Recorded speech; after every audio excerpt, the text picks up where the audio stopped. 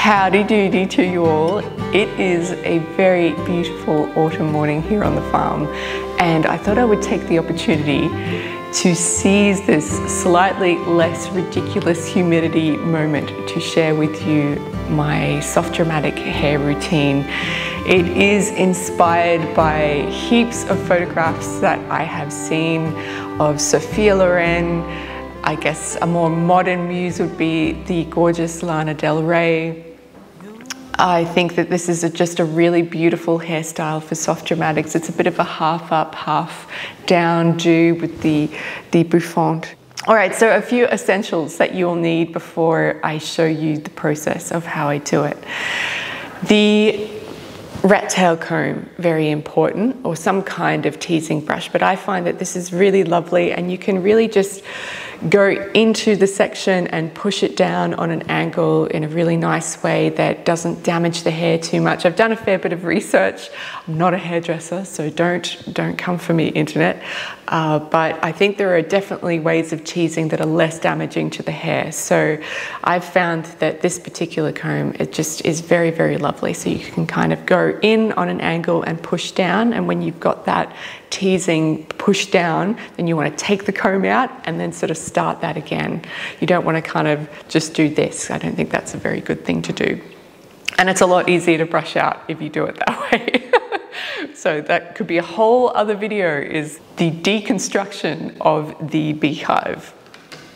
Secondly, I find a ball bristle brush very, very handy. This pocket-sized one from Mason Pearson is really lovely for just brushing over the back combing that you've done. And I find that the size of this is just ideal for just tending to this shape here. For my particular hair, I like to use a straightening iron just to work the front bits. And as you can see, just in the humidity even that we have here in our little cottage, it just starts to curl again. And yeah, so that's just part of what my hair does.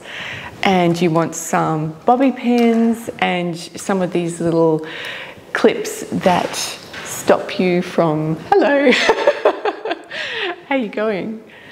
I'm filming. This is super embarrassing with you here. I also have these little clips which are really handy for after you've done some straightening. They don't leave crimps in your hair. So I usually just have 1-2 section off the front bit here, and then I come in from the other side here, and that's very handy for that. And same on the other side, and then just a whole bunch of nice quality bobby pins to hold the back in place once you've kind of figured out where you like to place the little gathered section to create a nice profile for yourself.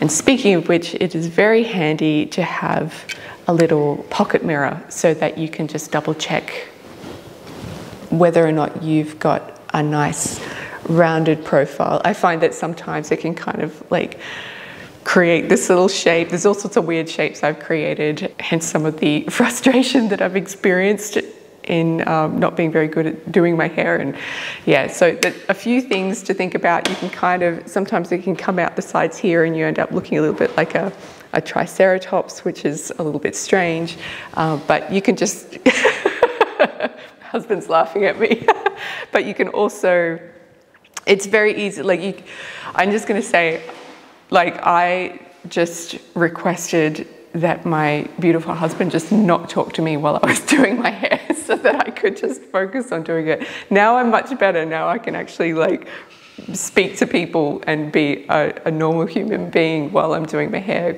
Mostly, I think actually I still prefer the peace and quiet, but yeah, that's how bad I am at doing it myself. All right, and then you want a good bottle of firm hold hairspray. This one is L'Oreal Paris Elnet. I just read some reviews and heard that this was the real deal when it came to doing these kinds of hairstyles. So you could try that out. That would be one that I would recommend that has worked for my particular hair. And then I also have this little clip here, and you'll see later that I actually clip away the bottom section of the do. So this little bit that that's not part of the bouffant that hangs down.